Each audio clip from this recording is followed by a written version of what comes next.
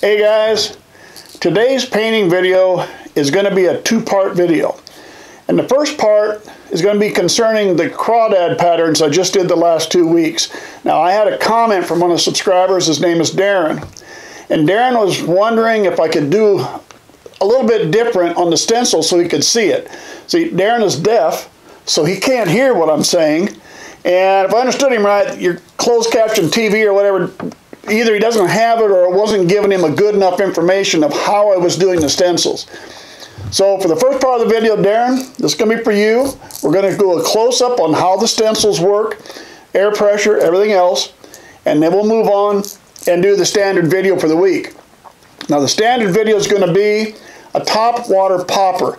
Now this is the popper that has the slits here in the mouth, and then the gill is open, so it chugs the water back into the mouth and up through the gill, which gives you a lot more surface action, a lot more water disturbance, which really helps for the top water. We're going to paint this in a frog pattern, so stick with me.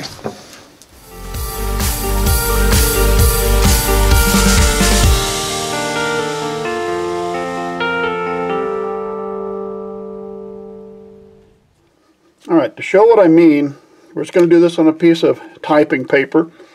This is what I use for my stencil for my craws. So I had to mark it left or right so you can use it on either side. And I want to just go right along the outside edge, letting the drift over be what I'm after. But we want to shoot it on the edge of the stencil. So let's lay it down here.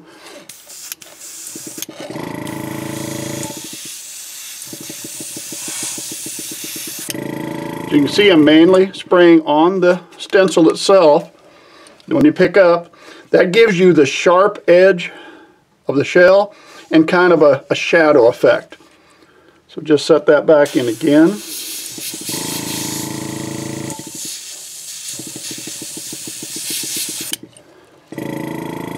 And we get the same effect.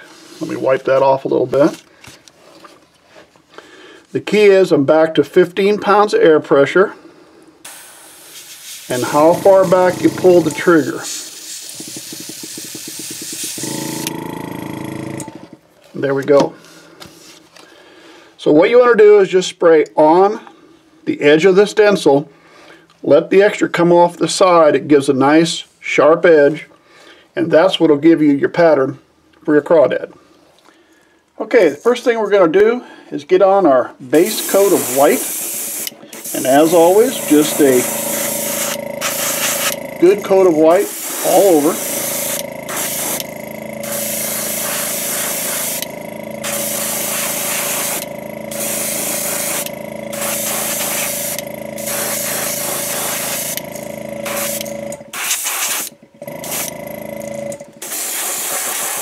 More there in the belly. Alright, we got our first base coat of white. Now we'll move on. Hey guys, we often talk about putting on the base coat, the white, and I thought I'd take a second and show you maybe why it's a little important. Here are two lures. Hopefully this will show up well in the deal. This one on the top, as you can see, it looks like it's a lot brighter red than the one on the bottom. A little bit brighter red. The red stands out a little bit better. That is the exact same paint on both lures. The top lure has a white base coat. This lure was just painted red with no white base coat. So as you can see, just adding that white base coat makes the red stand out so much better. So that's why we like to put the white base coat on all the time. Alright, let's move on to the lure. So what we're going to do is, while I got some red in, I want to shoot it right here in the mouth first. I'm going to do it a little different. I don't want a lot of bleed back here, or at least I want to be able to take care of it later. So we're going to try to shoot right here in the mouth. And again, it's how far back we pull. So we're going to be a little careful with that and control that a little if we can.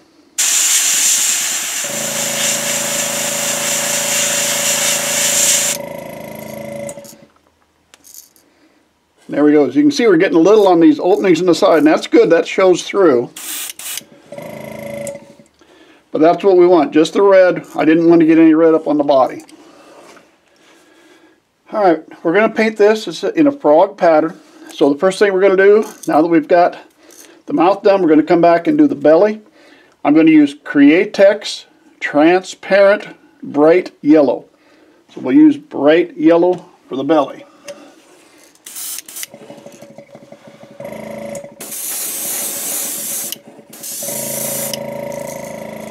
The only thing we need to be a little careful with here now is don't spray up into the mouth. So that's the only thing we need to do. So a lot of times we spray from front to back. This time we're going to kind of spray from the side or back to front to avoid getting any paint up inside the mouth. And that's it. That's what we'll do for the belly. That's what we're going to call that good. Let's wash out the brush and we'll move on. Right here in the middle of painting this, I've changed my mind. I had an idea, the green, I was going to use some of the Walmart colors, and I thought, nah, let's do this instead. I got an idea. We're going to take some Createx Pearlized Green. This is Pearl Green, the Createx.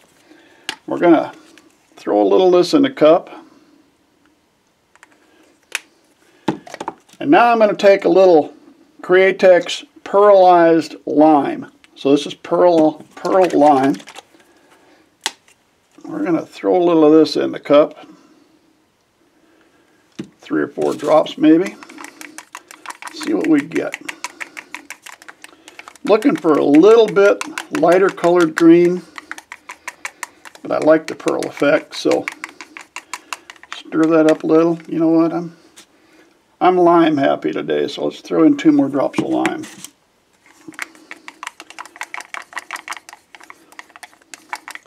Oh yeah, I like that. That looks good.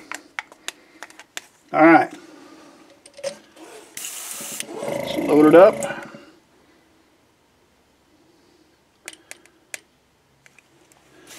All right, now we're going to do the back, and again, I don't want to get any up in the mouth, so I'm going to kind of stay top side here and shoot back. See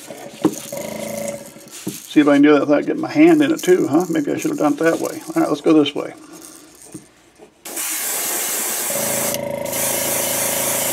I'm staying on the top, let it bleed down over the side, let it taper down into the yellow. You can kind of get a little angle so you get a little down there, but don't get too carried away. And there we go.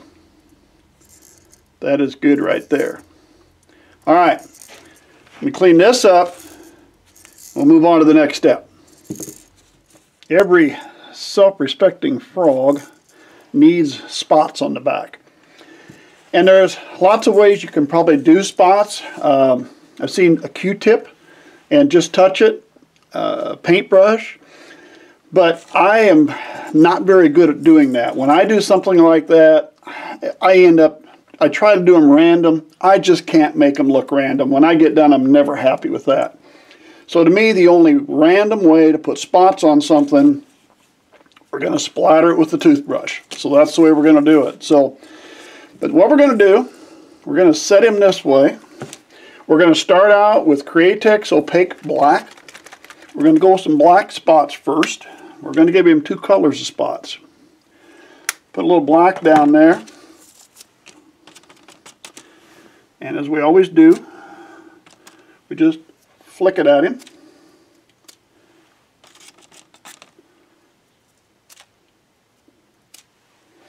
Alright, there's the black spots. Now, let me wipe that off just a little bit. Don't need to really wash it. We're going to come back with some Createx Opaque, get it in the screen I guess, yellow. Going to try a little yellow. Put a little of that here.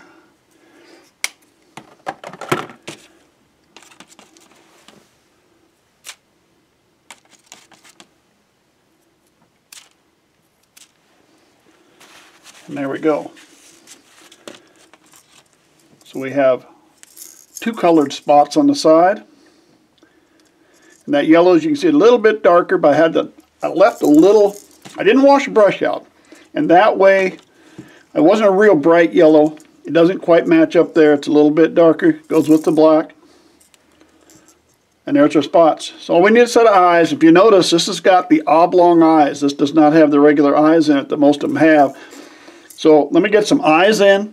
We'll get our two-piece top coat on, and we'll take a look and see what we got when we're all done. Well, there we go, guys. There is our topwater popper in a frog pattern. Now, if you get any of these poppers with the slits in the mouth and the gill plates open, make sure when you put the two-part epoxy on, don't get those holes plugged up. You got to be a little light inside the mouth so you don't plug those holes up.